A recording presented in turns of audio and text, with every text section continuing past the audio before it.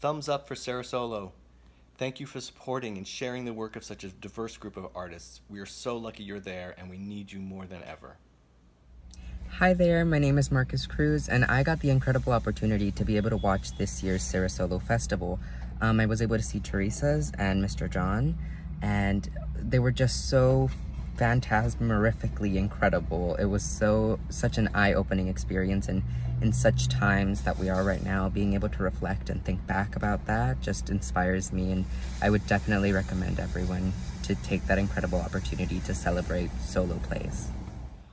I love going to live theater, and especially this festival, because you are in this intimate environment. You get to witness solo pieces that were original, and you get to talk to the performer after and find out a little bit more about the history of the piece. And it's the, I think, most amazing way to really get involved with solo theater. I love it, and I think you would too. The SaraSolo Festival is one of the most exciting things in the annual arts calendar in Sarasota. It is run by Annie Morrison and Blake Walton, two of the very most talented, kind, and nurturing people you could ever want to meet.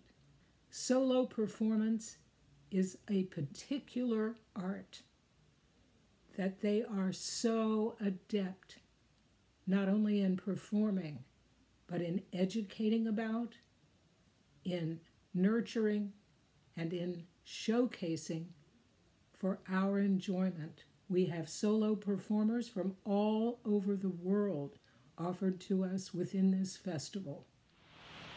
SaraSolo is a gem of a theater experience lovingly crafted by Anne Morrison and Blake Walton over these past years.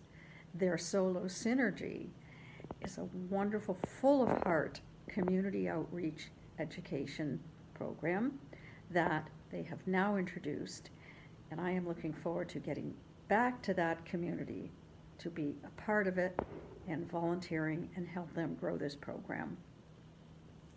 Hello friends, Sorka Augustine here, and I just wanted to tell you about a beautiful independent company around solo artists called SaraSolo. SaraSolo is, I would say, a great, intimate, authentic experience to have with its performers, because a lot of the performances come from the most internal parts of the performer, in that they come from life experience. And I think it's really cool to get that side of performers when they step outside of a character and really explore like what's already within them and the stories that need to be told within them. It's a great way to be up close and personal with the stage. It's a great avenue to do something that is more of like, not in a bad way, but low commitment theater, in that you don't have to follow this big, long, epic story. The story is more within the human connection and more within the human experience of yourself. We almost explore ourselves as we're exploring the personal stories of the actors. And because the stories are so authentic to who they are, and they're like little gems that come out from inside of them, it's a different experience than a theater production that is set far away from you in a distant time with characters you don't know that you're learning about. I think SaraSolo gives you a chance to explore your inner world as the performer is exploring their inner world. I think there's something to be said about being so up close.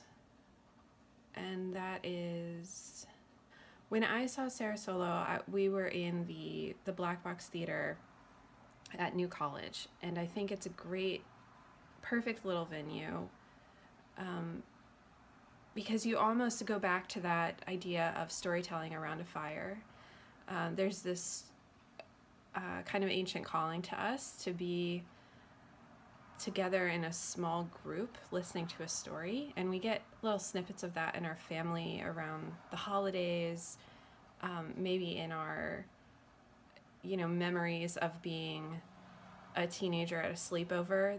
There's a cool intimacy that happens when the audience is kind of sitting around almost in a circle around the stage. It's a really beautiful experience to be renewed within yourself, to have that comfort in a way, and to be sitting around the glow and the fire of the stage with the performer being the storyteller. That's really fun.